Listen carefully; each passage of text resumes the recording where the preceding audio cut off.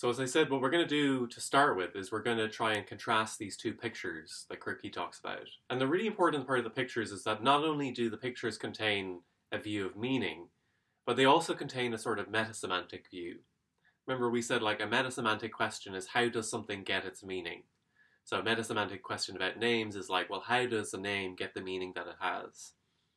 And Kripke is not only going to offer us a very different semantic picture, he's going to be going back to the million picture of names, but he's going to be giving us a different metasemantic picture as well.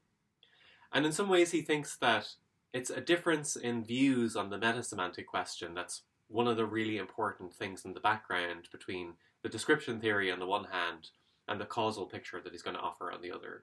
So let's start off by talking about how he thinks about the description view. Because in this very interesting passage, what he does is he says, this is basically how I think that people who like the description theory of names, this is how they see naming as working. This is how they think names basically come about, how it comes about that names mean things. So here's what he says. I want to name an object. I think of some way of describing it uniquely, and then I go through, so to speak, a sort of mental ceremony. By Cicero, I shall mean the man who denounced Catiline. And that's what the reference of Cicero will be. I will use Cicero to designate rigidly the man who, in fact, denounced Catiline. So I can speak of possible worlds in which he did not. But still my intentions are given by first giving some condition which uniquely determines an object, and then using a certain word as a name for the object determined by this condition. So this is kind of the idea that we saw in Russell in some way. So the idea is, well, how does a name pick out an object? How are we able to understand the meaning of a name?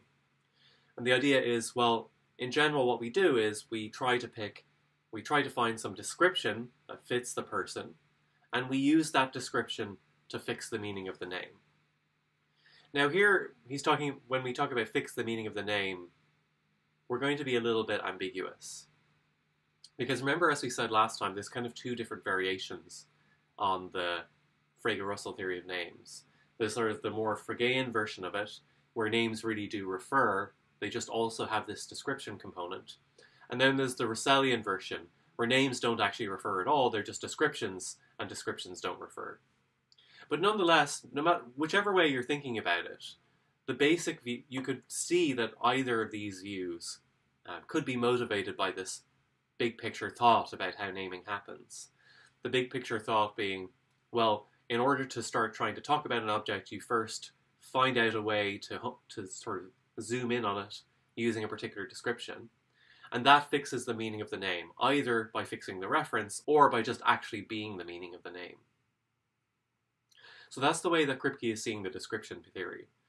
This is the picture he thinks is motivating people when they give the description theory.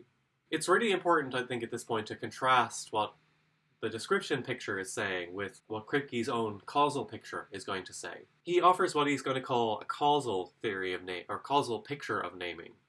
And here's how he describes it in another interesting passage. He says, well, an initial baptism takes place. That's the first step of the theory. Here the object may be named by ostension. Ostension is basically just pointing at something. Or the reference of the name might be fixed by a description. We already know what that means. When the name is passed from link to link, that is from person to person, the receiver of the name must, I think, intend when he learns it to use it with the same reference as the man from whom he learned it, from whom he heard it. So let's think about that and how it differs from the description theory. The initial stage is sort of similar. So he thinks when a name sort of comes into existence, it latches onto a particular object, its referent, either because we stipulate that by pointing, we say, well, the name is going to apply to that thing. Or we say, well, the name is going to apply to whoever satisfies this description. But it's what happens next that's really different between the description theory and the causal theory. Because remember, as we said when we talked about Russell, Russell thinks that everybody has to know the description associated with the name. It's not just whoever comes up with the name, it's that anybody needs to know that description, needs to know that it applies to the object in order to understand the meaning of the name. And this is where there's a big difference with Kripke, because this is not what's going to happen with Kripke. What Kripke is saying is, well, once the name has sort of come into existence, once we've given it a particular referent, either using ostension, pointing, or using a description, then it's just settled that that's what the name refers to. And in particular, people who later on come to know the meaning of the term, who sort of glom on to how to use it, they themselves don't have to know the description. They don't have to know the facts that made the name mean what it does. They don't have to know that that's who you're pointing at. They don't have to know the description you use to fix the name. In fact, all that matters, he thinks, is that the people later on stand in the right causal relationship to the initial baptism. That is, they intend to use it in the same way as the person doing the baptizing does. I'm just going to take one more second on this to try and draw out how this picture differs from the description theory. And one way to do that is to draw an actual picture. So we're going to imagine it's almost like a real baptism. We have a little baby, and we're going to say the parent gives the child the name Alice or something. Should go that way.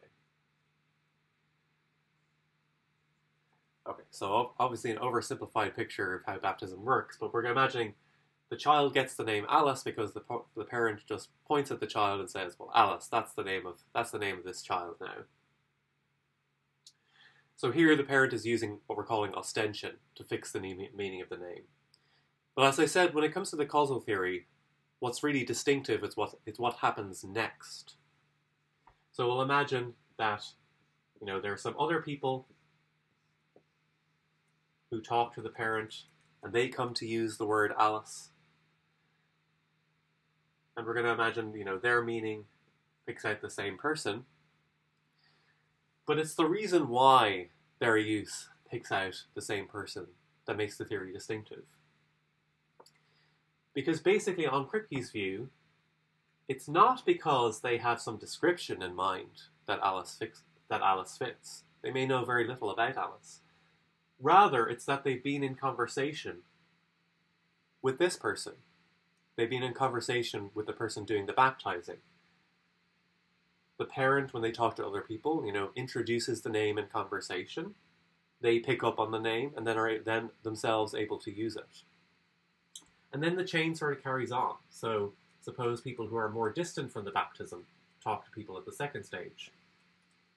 And they come to use the word Alice. The word is still going to mean the baby, according to Kripke. But again, it's not because they have any description in mind that the baby fits. Rather, it's that they've been in conversation with people who've been in conversation with the people who did the baptizing. And they intend to use the name in the same way as the people that they got it from. And we can imagine the chain going on, so other people using the word Alice. And as you would expect, the further and further away you get from the initial baptism, the less and less people are going to know about the object. But unlike on the description theory, Kripke says this is no barrier to being able to understand the meaning of the name. Because all you've got to do is basically just intend to use the name in the same way as the people who fixed the reference of the name of the first place. So you don't need to know what way that is.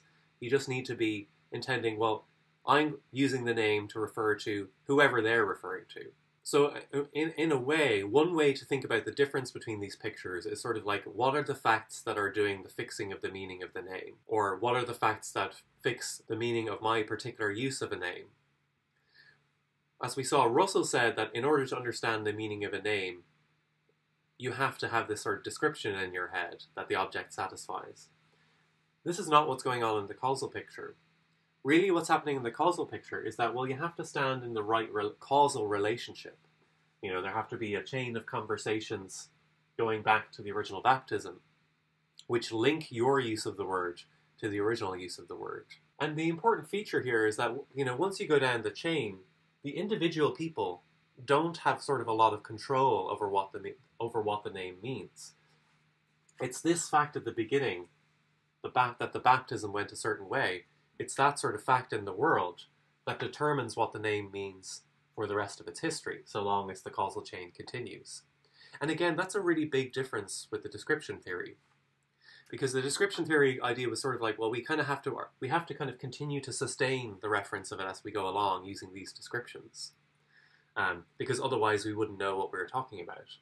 On this picture, we sort of don't need to know what we're talking about because the world does all the work for us. As long as we stand in the right causal relationship to the initial baptism, then we actually ourselves don't need to know very much about the object, because it's not us knowing about the object. That's not what fixes the reference in the first place. It's being causally related to the baptism that fixes the reference in the first place. So as I think we can see at this stage, it's really clear that Kripke is just absolutely rejecting the Russellian acquaintance principle from last time. So this is a view where you can talk about somebody using a name even if you know basically nothing about them. You just have to be intending to use the name in the same way as, you know, the people that you got the name from, so to speak. And it's not like on this picture we're determining the reference of the names ourselves. The reference is determined by the initial baptism, and what everybody else does is just sort of latch on to that usage by standing in the right causal relationships with the initial baptism through a chain of conversations going back to the original use of the name. And so you'll have guessed this view of names is very Millian. On what Kripke's arguing, all there is to the meaning of a name is just what it stands for. There's no connotation, there's no sense, there's no anything like that. And Kripke's thought is the reason why he doesn't have it is because, well, it actually turns out that it's just not necessary to have either sense or connotation or anything like this in order to fix the reference of a name. And in fact, those views look like they have lots of counterexamples, which is what Kripke's going to argue next. The important thing he thinks, and the only thing that's really necessary to understand the meaning of a name in most cases, is not to have some sense attached with it, it's not to be acquainted with the thing it stands for, it's not to know it satisfies some description, it's for you to be in some sort of appropriate causal relationship to its baptism.